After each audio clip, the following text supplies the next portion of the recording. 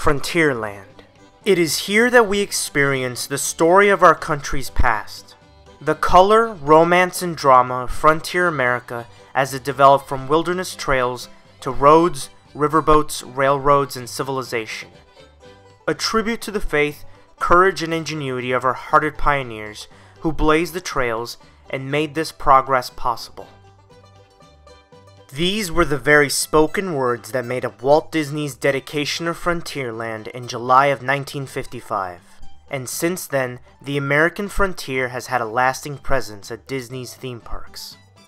The Old West is a defining chapter in American history, and as such, it is inconceivable to take a stroll through Frontierland and miss the sights and sounds of an attraction that defines the epitome of the American frontier, Big Thunder Mountain Railroad. So hang on to your hats and glasses as we descend into the story behind the wildest ride in the wilderness.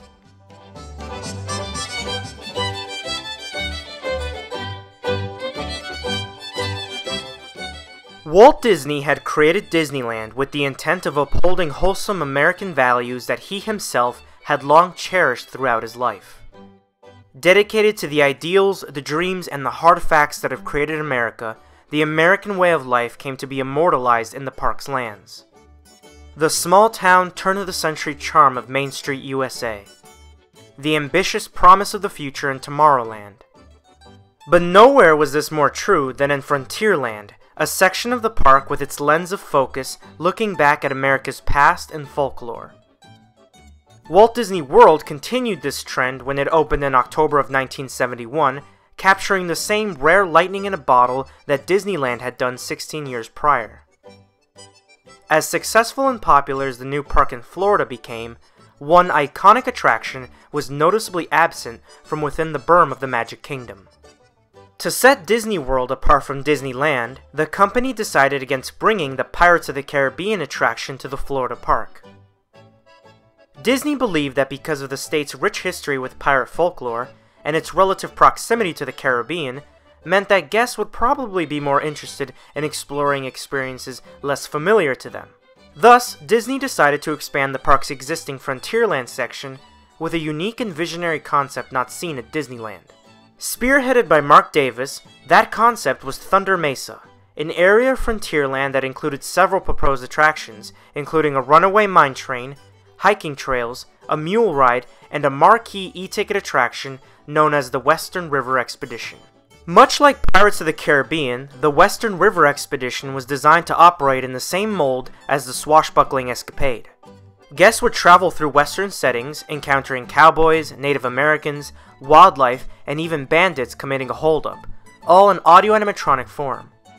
Unfortunately for Disney, their earlier bet on a pirate ban did not pay off, and the company was hit with a rash of complaints regarding the absence of Pirates of the Caribbean at the new park.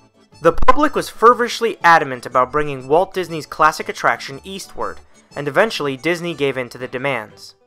With existing funds being directed now to the combined construction efforts of Pirates of the Caribbean and Space Mountain, as well as economic problems caused by the nation's oil crisis at the time, Thunder Mesa was left to gather dust on the blue sky drawing board. Years later, both Disneyland and Walt Disney World found themselves introducing more thrill rides within their gates. One such experience was a new thrill attraction for Frontierland, thought up by Imagineer Tony Baxter. He adopted the runaway mine train from Thunder Mesa and transformed it into Big Thunder Mountain Railroad. Construction began on Big Thunder Mountain in the late 1970s, with Disneyland's version beginning earlier than Walt Disney World's, since the latter required a remodification of the Rivers of America waterway to support the mountain's massive footprint. The introduction of Big Thunder Mountain necessitated the replacement of Disneyland's Mine Train through Nature's Wonderland attraction. However, Imagineers made sure that elements of the Nature's Wonderland Railroad remained intact. In fact, the town of Rainbow Ridge, where guests would pass by in the original attraction, was refitted to allow the new Big Thunder Mountain trains to pass through the town. The Florida version took advantage of Walt Disney World's spacious land and was designed as slightly longer and faster than its Disneyland cousin. Eventually, after using over 4,000 gallons of paint, 4,600 tons of concrete, and 6,500 tons of steel beams, the once flat plots of land within the parks were transformed into the stunning mountain ranges that Disney park guests enjoy today. Big Thunder Mountain Railroad debuted at Disneyland on September 2nd, 1979, with the attraction opening at Magic Kingdom the following year on November 15th, 1980. Tokyo Disneyland and Disneyland Paris added their versions on July 4th, 1987 and April 12th, 1992 respectively. Frontierland is non-existent at Hong Kong Disneyland, and instead Grizzly Gulch takes its place. Opened in July 2012, the similarly themed land is home to an attraction with a mouthful of a name, Big Grizzly Mountain Runaway Minecars.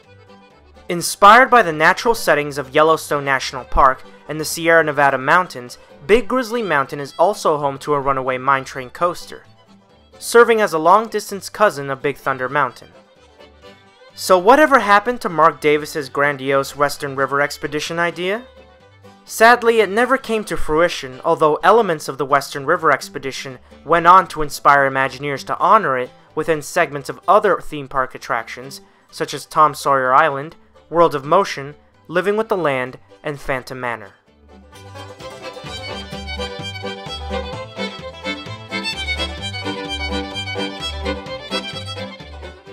Most people assume that Big Thunder Mountain is simply a runaway mine train through a Western setting, but the attraction actually holds a backstory that is more complex than just a wild, out-of-control train ride.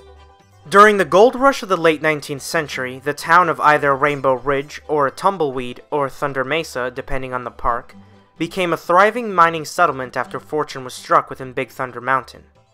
An East Coast tycoon named Barnabas T. Bullion, who has an uncanny resemblance to a certain Imagineer, established the Big Thunder Mining Company and laid out a network of mine trains in an effort to transport the vast amounts of ore. The site, however, turned out to be sacred Native American ground, and the more the settlers abused the mountain for its resources, the more trouble they faced. Strange occurrences such as trains moving by themselves, equipment failures, and cave-ins plagued the miners, until finally the mining town was ravaged by a natural disaster, which led to its ultimate abandonment. Sometime later, the mine trains were found to be still running on the tracks without any operators. The site was then transformed into a tourist spot where people would be able to ride the seemingly sentient trains. Every individual Big Thunder Mountain was inspired by locations found throughout the western parts of the United States, such as Utah's Bryce Canyon National Park and Arizona's Monument Valley. The ride experience is similar in each park. Guests board a mine train that holds approximately 30 people. The attraction has 3 lift hills located throughout the track's course, with each hill leading the passengers into a different series of mild yet erratic turns and drops through the Rocky Mountain. The train winds through caverns and tunnels, bypassing geysers, small audio-animatronic animals, unearthed fossils, and abandoned buildings.